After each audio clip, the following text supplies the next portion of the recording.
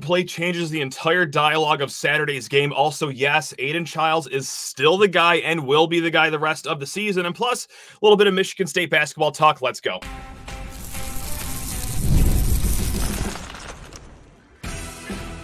You are Locked On Spartans, your daily podcast on the Michigan State Spartans, part of the Locked On Podcast Network, your team every day. Today's episode is brought to you by FanDuel. Place your first $5 bet and you'll get started with $200 in bonus bets guaranteed. Just visit FanDuel.com to get started. Spartan friends, Spartan family, Locked On Spartans listeners, thank you all so much for tuning in to Locked On Spartans. Your team in green and white 5 days a week. Please rate, review, subscribe. Comment below on YouTube your positive outlook from Saturday's game. Yes, I know it was a loss. There was a lot of rain clouds, both literally and metaphorically in that game. But what did you like from that game? Comment below on YouTube, or if you ever want to reach out, lockedonspartans@gmail.com. That's probably the busiest that inbox has been after a game. Got a ton of emails. We'll get to a few of them in segment 2. And then segment 3, well, we're going to talk about basketball. That's right, a sport that we've neglected here the last few days. But I also want to thank you guys for being patient for this episode. This was supposed to drop earlier on Tuesday, but guys, I apologize. I had a family golf outing the last 2 days, driving across the state each way. And that's actually where we're going to start right there, is driving across the state. Sunday morning, I had a lot of time with my own thoughts after that game. And like any sane, well-adjusted adult, I spent the bulk of that 2.5-hour drive thinking about the game that was played by college kids the night before. So one thing that I just kept getting hung up on, and it's just funny how it works, or maybe it's actually not funny at all, is that one play really changes the whole tone of the game. And we're not even talking about, hey, okay, if Nathan Carter catches that ball in the end zone, Michigan State's 4-0. We're all happy. No, it also changes the conversation, the dialogue, the temperature, whatever you want to call it, around your quarterback, Aidan Chiles, okay? Nathan Carter, let's say he catches that ball in the end zone late in the fourth quarter, about 4-ish minutes left. Well, yeah, our Spartans are up a touchdown, okay? And instead of talking about Aidan Chiles and how turnover prone he is, how rough of a second half that was, how inaccurate of throws he was making, we're talking about his brilliance as an improviser. Okay, that was a broken play from the start, guided Carter out there to the left, had him throw a block. Okay, you know what? We're going to loft this ball in the end zone. And yes, it hit Carter in the hands. Probably should have been caught. Michigan State takes a 7-point lead. And yeah, instead of talking about 3 interceptions, well, Chiles only would have had 2 interceptions at that point because he wouldn't have to throw the third one, which was still a bad decision. But man, it's just one little play like that can change the taste in everyone's mouth. Isn't that just funny how football works? Now, I will say this about the Carter catch. I mean, it's far from a guaranteed play. I mean, just because the ball hits you in the hands doesn't mean it's an easy play. I can't imagine at practice they work on that a lot of, hey, Carter, you're actually going to come out, you're going to block, and then you're going to shed that block. And I'm going to throw you a ball in the rain over your shoulder. You have no idea where any defender is, and you got to come down with that. I don't think that's a play they often practice. So, yes, should have caught it. I understand why he didn't, but yeah, still frustrating that that was the difference between a win and a loss. Now, what I'm not trying to do is, just be a full publicist for Aidan Chiles and trying to erase the entire history of that game or give you a peek through some alternative universe where every single play works perfectly. Like, no, there still were about 3 or 4 more interceptions that Boston College could have had, some thrown directly to them. One was thrown in the middle of 2 guys so perfectly or imperfectly. Well, if you remember the play, they collided into one another and they absolutely exploded each other. So they didn't intercept the ball. And of course, the missed overthrows. Like, it was far from a perfect game. Should that last play have gone down well on that drive? So there is still, of course, things to work on here. But man, just one play away from a different tone after that game. I do want to focus on the positives, though. Okay, I think that we've done a really good job. I'm thinking of all the negative things in the last few games, right? Like, that was a very irritating game. I'm not saying that, you shouldn't be upset with that game, that Michigan State, actually, you can make an argument, is 4-0 because they did beat someone on Saturday. Unfortunately, they just beat themselves. But yeah, I mean, we've sulked on it for long enough. I want to just still focus on Aidan Chiles here because a lot of heat has been on him. Again, rightfully so. I'm going to point out some things that explain why he is still going to be the guy moving forward here. I know that there's a good faction of the fan base that is losing patience with him very quickly. Bad throws, overthrows. But let's point out some things that not a lot of other quarterbacks, not just in East Lansing, not just in the Big Ten, but around the country can do. Like, let's talk about that first touchdown drive for Michigan State. Who remembers the 3rd and 10? He was dead to rights twice in his own backfield. He scatters, he scrambles, he makes a guy miss between the sticks, and then bang, right there, first down. That grows into a touchdown drive, okay? Guys, I know Tommy Schuster's a fine backup quarterback, okay? Had a fine FCS career out there in North Dakota. I know there's some people are saying, let's plug him in right now, start playing him. Well, he is a fine quarterback. I'll tell you what, Schuster's not going to get out of that sack. Schuster's not going to scramble his way to a first down and eventually score a touchdown on that drive. And that wasn't the only example of, Aidan Chiles being great with his pocket awareness and also being able to extend plays. I mean, after his first interception of the game, you're thinking to yourself, all right, well, how's he going to bounce back? It was that late in the first half field goal drive. During that drive, guys, he was dead to rights in the backfield 2 separate times, was able to spin around out of the sack, extend the drive. I'm not trying to be disrespectful to Tommy Schuster. I mean, I'm trying to tell you what the average quarterback would have done there. They would have gotten blown up for a sack, and that would have killed the drive completely. Aidan Chiles, yes, he is flawed right now, early on in his career, but it is also massively impressive, too, in 4 games in his career that he has the wherewithal in the pocket, okay? Out of 11 pressures, only sacked once, and that one, I don't know if there's any quarterback in college football that could have gotten out of that one. But, guys, he is also growing in front of us. The growing pains are still there. And we also talked in the postgame Saturday. Some of these overthrows aren't even growing pains. They're just bad throws. There is some of that in his game. But let's also focus on what we are watching here. We're watching the growth of a quarterback, and you can see it just like that. You're not going to get that out of your backup quarterback. No matter no matter if it's MSU's backup quarterback or go around the country, look, this is only going to work.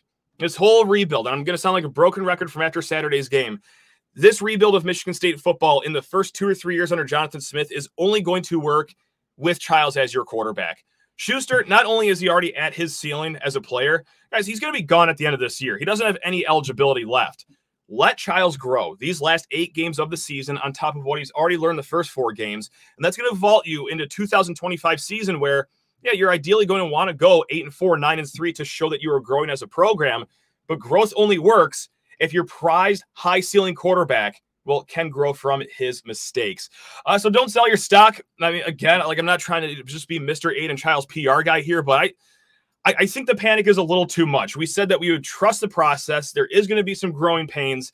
And as someone that likes things instantaneous over here on my end, we are still 4 games into the season, 2 of those being road games. He was asked to do a lot in this last game, throwing 40 passes in the rain, missing his top 3 receivers. You don't have a run game. I know that everyone's starting to lose the patience that we're asking for, but you got to just be a little more patient. I'm not going to completely call him a bust or say that you need to throw him in the trash can just after 4 games. Let's see how things look by the end of October at the end of this very, very tough gauntlet, and then give him November too. My goodness gracious, guys. So again, not a perfect start at all. It's not guaranteed to turn around, but we're not in the middle of Chiles' second season as a starter here. We are going to let this play out. At least I am, and I encourage you to do it as well, just for your own mental sanity out there. You drive yourself crazy if you really get hung up this early in a kid's career. I can't believe I'm trying to be the voice of reason right now. That's what a far way we've come here. And so again, just going back to the one play, and you could also pick and choose other one plays. You could also pick a play that Chiles missed, like that wide open pass to Foster. You know what? You're just one good play away from winning that game. And unfortunately, it negates what an awesome performance that defense had to. I just want to shine a little bit of light on them. They've been strong through the first now 4 games of the season. I can't put any blame on the defense for that game last week. They held so strong right after the Ron Lynch Adams fumble. They held so strong in 4th and goal at the 1-yard line. They just did a fantastic job. They turned Thomas Castellanos into nobody, really, guys. It was amazing. I think he had 4 scramble yards. That's only 3 weeks after Cam Fancher had 60-some scrambled yards and 8 U alive. But yes, on the edge, Jalen Thompson, really strong game from him. Chris Bogle continues to have a really strong season. The linebacking core of Wayne Matthews and Jordan Hall, they shined. And Pro Football Focus agrees, too. They were the highest graders on the defensive side of the ball, both grading over 5. But that just – now I'm getting upset again. Because it sucks that Jordan Hall's stand at 4th and goal at the 1, largely meaningless outside of a highlight that you could put at your end of the year banquet, I guess, but still in a losing effort. And once again, held Castellanos to just 4 scramble yards. That is so tough. And man, We also don't really get to celebrate the kicking properly, too. Four field goals, 51-yard field goal in the driving rain, too, from Jonathan Kim. And then Ryan Eckley, 2 punts, total of 98 yards. Those are just great performances. It's just the little things, which unfortunately have become big things here for Michigan State in the world of turning the ball over. All right, guys, we're going to be back here in a hot second. We're going to talk some mailbag questions because, again, you guys loaded the inbox. Thank you very much. But first, you need to talk your ears off about 5 Hour Energy. Guys, again, I was at a golf outing over the weekend, and, man, when you're playing 36 holes, well, what tastes great after that to keep you going through the night? Well, some 5 Hour Energy. We had a full night of euchre ahead of us, and yeah, if it wasn't for 5 Hour Energy, that would have been a 9 p.m. bedtime for your good friend Matt over here. But no. We went over to 5 Hour Energy. We're talking 0 sugar. It's convenient, portable size. You can throw it right in your golf bag or your glove compartment or what have you. It is a perfect pick-me-up for getting stuff done. And the 5 Hour Energy website has flavors galore, guys. We are talking watermelon, tropical burst, grape, berry, and more. There is a flavor for everyone, so try them all. On the site, you even have the option to build your own 12-pack or 24-pack. You choose the flavors, and it is delivered right to your door. So stock up for the rest of tailgating season over at 5hourenergy.com. And if you go to 5hourenergy.com, that is the number 5hourenergy.com, and get some 5 Hour Energy product today. You can use my promo code LOCKEDONCFB to receive 20% off your order. This offer is only valid until September 30th on one order and cannot be used with other promotions. The code is not good on subscription orders, so go to 5hourenergy.com today. All right, once again, the mailbag, lockedonspartans@gmail.com, just like so many of you guys did after the game. Some very down on the team, which I get it. Very emotional loss. Like, that's how we started the post-game show, right? Like, never did I think that starting the season 3-1 would feel like just such a bummer right now, but it was well within their grasp. And again, MSU, you could say, moved to 4-0 because they did a really good job of beating themselves on Saturday. Anyway, so we're going to continue the conversation, the Chiles versus Schuster conversation, with this email. This is from Brody. It's a little lengthy, but he brings up a lot of good points and also other points that I've heard from many other tweets, emailers too. So this encapsulates everything pretty well. Brody writes in, what I am here to ask is, what more do we need to see or not see from Chiles for him to be benched and Schuster comes in? I mean, quite frankly, Chiles is just not performing well enough to start at a competitive Big Ten level. He's just simply not looking at the numbers. He has a 54 completion rate, 7 interceptions, and a mere 4 touchdowns. I am honestly quite sick of hearing that quote. He's 19 years old. Give him some time. I completely agree. I was not expecting him to even be a top quarterback in the Big Ten, but certainly with the way he has been playing, he is a bottom half quarterback in the Big Ten. So here's what I think. We have given him a lot of patience and have not overreacted when he makes mistakes, but watching this game, his mistakes cost us the whole win. Therefore, I think he needs to be benched, and let's see what Schuster can do, because we can't have a quarterback who is going to lose us games. Again, guys, it's very clear now that I'm pro Chiles. I'm pro give him some more time, more than just 4 games in a season. And again, some of those overthrows, inexcusable, like the one to Foster, that's really bad. But may I interest you in this argument right here, is that Michigan State was also in that game largely because of Aidan Chiles. Okay, he was asked to throw the ball 40 times in that game. Rainstorm. All right. And I don't think that was Jonathan Smith, Brian Lindgren being lazy, not ever checking the weather forecast and saying to themselves, well, we only had one plan coming in, and damn it, we're going to do it anyway, because that is just what we had written up in the game plan. No, the reason that they're having him air the ball out 40 times is because you don't really have a run game you can rely on. Yet again, between the tackles, you got 3.5 yards per carry. Just not good. And you know what? There's a stat here that I jotted down. This is courtesy of Pro Football Focus. They do yards after contact stats. This you don't see a lot. Michigan State running the ball at 4.3 yards per carry. Guys, they had 4.7 yards after contact. That means for a lot of the game, they were getting contact behind the line of scrimmage. This has been an ongoing story since the Florida Atlantic game. So they put a lot on Aidan Chiles' shoulders. We also got another email too. This is from our guy, Matt C., who wrote, from Drew Stanton, Brian Hoyer, Kirk Cousins, Andrew Maxwell, Connor Cook, Brian Lewerke, and Peyton Thorne, their touchdown and interceptions rates, okay, as first-year starters. This goes from Drew Stanton with 22 touchdowns, 12 interceptions. Ends with Peyton Thorne, 27 touchdowns, 10 interceptions. All right, right now, as Matt C. pointed out, Chiles is on pace for 21 interceptions. That would shatter the school record that is at 16 right now.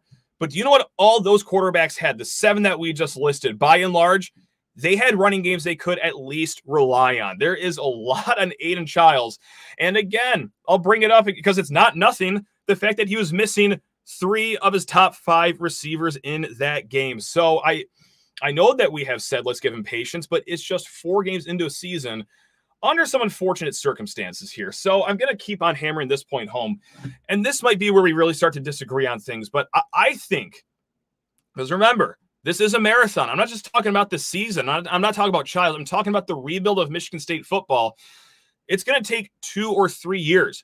You're hoping that Chiles is your quarterback for those 2 or 3 years. He's the guy with the highest ceiling that Michigan State can realistically get. So where we might be disagreeing on things and what might sound Looney Tunes on my end is that I think a 5-7 season where Chiles learns under 12 games is more important to this program than a 6-6 record with him on the bench for 8 games and then Schuster, playing quarterback. And by the way, just because you play Schuster, that isn't guaranteeing 6-6 either.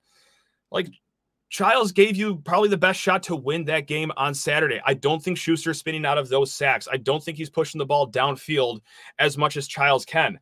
Again, this is all hypothetical. We could each have our arguments why that's right or wrong.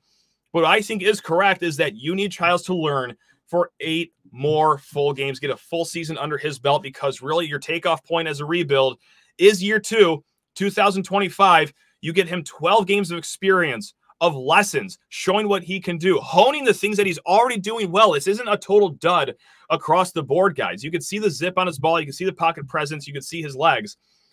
Let it all materialize over just, 4 games of the season. So I'll answer the question. Well, what do I have to see for me to bench Chiles and start Schuster?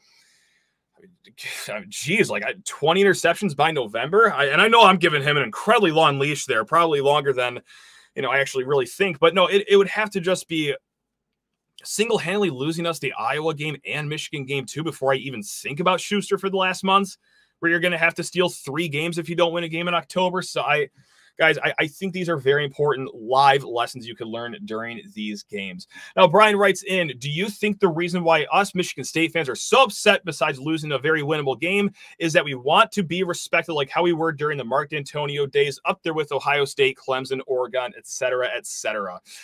You got to walk before you run. You got to prove that you can beat those teams like the Marylands, which you already have, like the Boston Colleges, which you almost did. So, look, there's 17 reasons to be miffed about that game on Saturday. I'm sure, we're all begging for the days of being as good as we were back in the mid-2010s. And yeah, it is a bummer that you lose a lot of the juice with this weekend's game, 4-0 Michigan State versus 3-0 Ohio State. But my biggest bummer actually does have something to do with Ohio State and Oregon. It's the fact that those are the next 2 teams on your schedule. If you lose the game, you're 3-1, leaving Boston College, and then up ahead you got, we'll call it Iowa and Purdue next. Okay, a game you're probably going to lose, but you're going to be competitive in. And then a game you could definitely win. You can see 4-2 pretty easily. Well, I don't see it in this next 2 weeks, guys. Again, I don't want to be, Johnny Raincloud over here. You're going to be 24-point underdogs this week, and I think it's going to be a similar spread at Oregon. I know it happened. I know we beat Michigan that one time as 24-point underdogs during the COVID year, but I think you get to do that once every 10 years. So Michigan State burnt up their card on that one side. Yeah, Ray writes in a 3-pack of questions, as he quite often does. Ray asks great questions always. Matt, point blank, how are you going to record podcasts this month? 5-hour energy drinks with a little help? Rough sailing for a while. So he's talking, you know what? It's going to be a tough 4-pack of games coming up. Ohio State, Oregon, bye week, Iowa, Michigan. This could be a tough stretch for MSU. To which I answer, Ray, I watched every single game last year. You watched every single game last year. If we can make it through last year and still get up and talk about this team 5 days a week, and you guys to listen to this show for 5 days a week, if we could do last year, we could do this next month. Come on, we got this, guys. All right, the question number 2, is it your gut feeling that Aidan Chiles will cut down on the interceptions? Is his inevitable growth just a media talking point, or is it likely? As an MSU fan, I'm scared because there have been quarterbacks who didn't progress like we thought they would. Now, what Aidan Chiles has is that we didn't really see out of any other quarterback early in their career is just the canvas we have to work with the physical tools he has, the big arm, the legs, the combination of it all. each interception almost has its own different story. Some of that was just miscommunication on route. Some of that was just poor decision-making, like the one that ended the game on Saturday. I mean, or just outright bad throws. So it'll never be a great thing in Chiles' game, I have a feeling, but can he mitigate the damage to where it's just, one interception per game? Yeah, I do, because I think a lot of these too are young mistakes, like forcing the ball into a ridiculous spot when you don't need to, like that game-winning drive last week. So I think it will get tapered off. How quick? Well, yeah, your guess is as good as mine. We're going to get to his third question, and then another, just a nice listener email too, and then a little bit of basketball talk here at the end. But first, guys, need to talk your ears off about FanDuel Sportsbook, America's #1 sportsbook. They have hooked it up all football season, guys, whether it's NFL, college, you name it. They have the props for you, the futures, the same game parlays, which I'm a huge fan of course, and actually won a same game parlay, unfortunately, on Saturday. I had Foster over 50 yards. I had Valiant over 20 yards. I had Aidan Chiles over 200 passing yards, and the reason I made that sound is because I also had Boston College money line. If I got to see Michigan State lose a game, I want to be compensated for it, and I was, courtesy of FanDuel, America's #1 sportsbook. Speaking of compensating, hey, NFL fans, you could start the season with a big return on FanDuel, America's #1 sportsbook. So when you get in a hunch in the middle of the game, you can check out the latest stats, view live play-by-play, and so much more on the same page where you can place your bets, and you will get started with $200 in bonus bets guaranteed when you place your first $5 bet. Again, guys, $200 in bonus bets guaranteed when you place your first $5 bet on FanDuel. Head over to FanDuel.com. Again, guys, that is FanDuel.com, America's #1 sportsbook. The third question from Mr. Ray is, well, he wants to know if we can start cloning things. Maybe we can knock out that cyclotron machine at Michigan State and get some more high tech in there. Because he writes in, can we clone offensive linemen? Can we use hockey players? Can obese fans like myself just be planted on the line and take damage for the team? I'm sure you have eligibility left. It's not, it's not a bad idea to maybe call the NCAA and see if you can get on the field for a series or two. But anyway, I do want to point this out about the offensive line. I just want to shine a light on Brandon Baldwin, who was a tackle his whole career, and for the first time ever, started at right guard and played pretty much the entire game there too. I thought he played pretty solid, only allowed one pressure on 40 snaps. 40 pass plays. That is just one pressure on Chiles. So yeah, you're asking a guy to do a lot for moving from the outside to the inside. It's different footwork. We had a big conversation about this with Tyler Higbee in the offseason. Like it is just not as easy as, just slide one over and you're just going to do fine there, young man. Like that's a daunting task, but when you've already had 2 right guards out for the season, that's a number you got to call. Also, of course, that means Stanton Ramel. He's playing a lot of left tackle, and just what a strong season for him. Redshirt freshman, knee injury last season. He more than holding his own so far this year. But to the negative part, we already barked these two stats out. 3.5 yards between the tackles per run. Like it's good, not great, but the more alarming thing is, 4.3 yards per carry, 4.7 yards after contact. That's a lot of hits behind the line of scrimmage, guys. Like that's just not going to be a sustainable way to win football games. So, all right, South Roll, he writes in. Now, this isn't even a question. This is just a good vibe checker to end this episode on before we get into basketball talk here in a little bit. He writes in, I enjoy the content. Thanks. Just a nice compliment at the top there. I'm a bit older than your average listener, so I have some context on where we are right now and moving forward.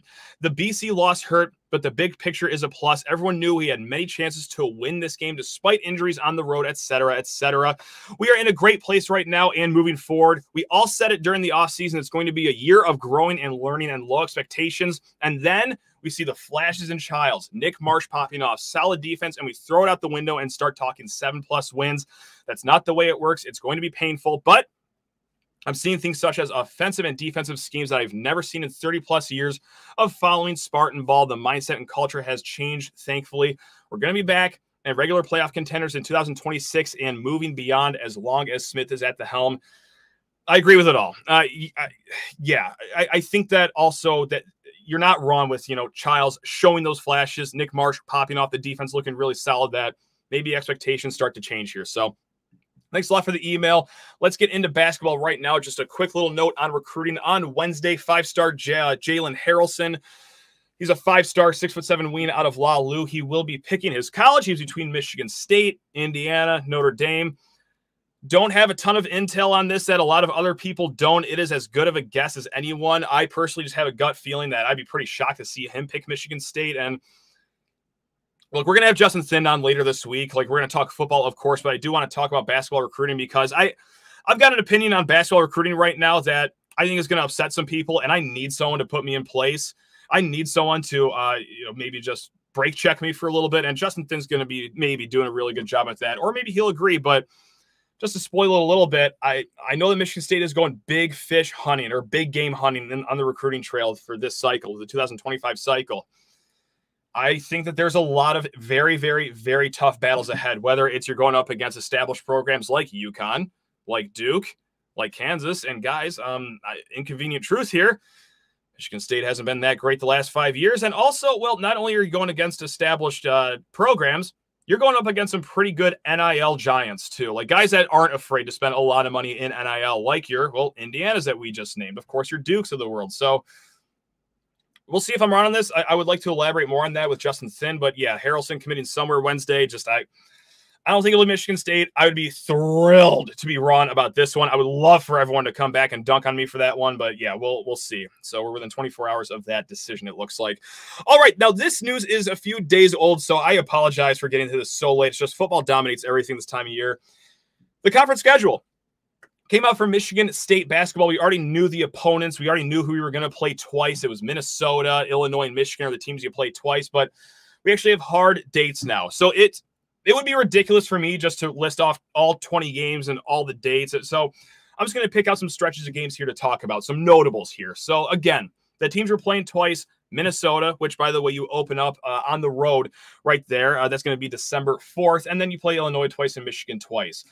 What's interesting about the Michigan thing, you don't see Michigan the whole season until February 21st. And that's going to be at their barn over in Ann Arbor. And then you end at home. Senior night at home against Michigan on March 9th. That's going to be electric. The last time senior night was against Michigan was during that COVID season where Aaron Henry and the Spartans went on that insane run to even make the tournament that year. But the last time they've done it with fans, face Michigan senior night at home, well, that's 2019. That was also a magical run, too. You beat the Wolverines 3 times at the end of the season, both at their place, Breslin Center, to win the Big Ten championship, and then, to win the Big Ten tournament not too long after that. So I got to say, just to talk about the rivalry for a little bit, I don't know much about Dusty May. I'm going to be honest. It's like, a person and how he carries himself. I hope he's hateable. Like, that's just the one thing I really didn't like about John Beilein. It's like, that's a man of respect, and you could like him off the court. And it's like, yeah, that's all true. And that's why I hated him. Like, I want the coach of my rival team to have an incredibly punchable face and to just be someone that I absolutely despise. And Juwan Howard, he did a fantastic job at that, I got to say. So I do miss Juwan, not just because he was burning Michigan's program to the ground the last few years, but, just what he would do and boil your blood. That's how you should feel as a rival fan. That was great. I'm always going to miss him trying to play defense on Cassius Winston back in the day. That was good. Anyway, speaking of it, about Michigan, who I think will be a solid team, which does bring me to the next point. What a weird Big Ten season we have coming up, because everyone is going to be solid, it seems like. I don't think anyone's going to be extraordinary in the Big Ten. I don't think anyone's going to be a basement dweller in the Big Ten. We're going to go over to BartTorvik.com, and if you play the Locked on Spartans drinking game, go ahead and finish your beer, because, yes, I brought up Bart Torvik yet again, but, guys, that's like the predictive stats out there. They've got the whole rundown for what they predict the season ahead lies in the Big Ten. BartTorvik.com has every Big Ten team between 12-8 and 8-12 as things stand right now. That is crazy. You could throw a blanket over that field. Right now, it's Purdue, Rutgers, Illinois, and your Michigan State Spartans sitting at the top. 12-8 is their assumed record. Indiana, UCLA, they're right behind at 11-9. And then there are 9 teams projected to go 10-10. Michigan, Ohio State, Wisconsin, Maryland, Oregon, Iowa, Nebraska, Northwestern, USC, and then I guess you could call this the basement. 8-12, Minnesota, Washington, and Penn State. So with all that said, where is the gauntlet on this schedule? I got to go with this one here. There is a stretch in February where it's at Illinois, home against Purdue, and at Michigan. That is 3 games in 6 days, 2 on the road, and not just on the road, but during the weekend. And I know that might sound silly, that we're splitting hairs over days of the week, but those weekend games, especially on the road, they get a little more juice than you do on like a sleepy Tuesday night, for example. So yes, you're playing at Illinois and at Michigan, both on weekends, with a home game against Purdue sandwiched in the middle of that. Now, where is the nice patch?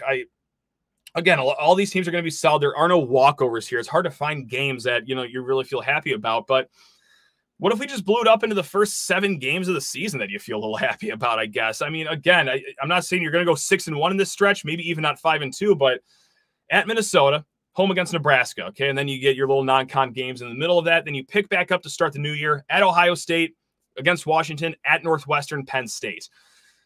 So at Minnesota, at Northwestern, start the 2 toughest road environments. I know that it didn't go well last year in Minnesota, but at Ohio State, that's going to be a really strong team. I think you get out of that. You could get out of there 5-2, maybe 4-3, but yeah, that's your realistic, best shot of going 5-2 in any stretch of any 7 games. So I gotta say, not a lot of great spots in the schedule. It just could be a lot worse here. Other quick notes about the schedule I wanted to point out.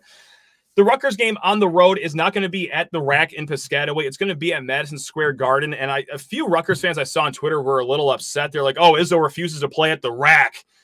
Like, I actually think he would prefer to play at the Rack. I'm pretty sure that's a Big Ten or Rutgers decision, not a Michigan State decision where Rutgers plays their home games. Maybe I'm misinformed, but when I'm telling you that Izzo would probably rather play at the Rack, that's both for, he likes to play in tough environments to, really forge his team. But also this, MSU, 4-2 at the Rack. Michigan State at Madison Square Garden, 4-16. That is a house of horrors over there in New York City. I don't like to watch Michigan State play at Madison Square Garden. I'm sure at this point, Tom Izzo doesn't like to even go to Madison Square Garden. So, yeah, for all the Scarlet Knight fans that were up in arms, like, oh, he's dodging us. Like, I'm sure he would love to go to Piscataway and play there instead of Madison Square Garden, Michigan State's little house of horrors. Anyway, early in February is the California swing. Saturday, February 1st at USC, and then a few days later, Tuesday, February 4th at UCLA. They'll probably stay at Magic Johnson's mansion over there between games. All right, guys. We will be back. Again, thanks a lot for your patience in getting to this episode. Really do appreciate all you guys. We're going to be back tomorrow. Chase Glasser of Spartans Illustrated. Then we're going to have a collab with Locked On Buckeyes. And then to end the week, Justin Thinn, Locked On Spartans. You know where to keep it tuned. Love you all. Go green.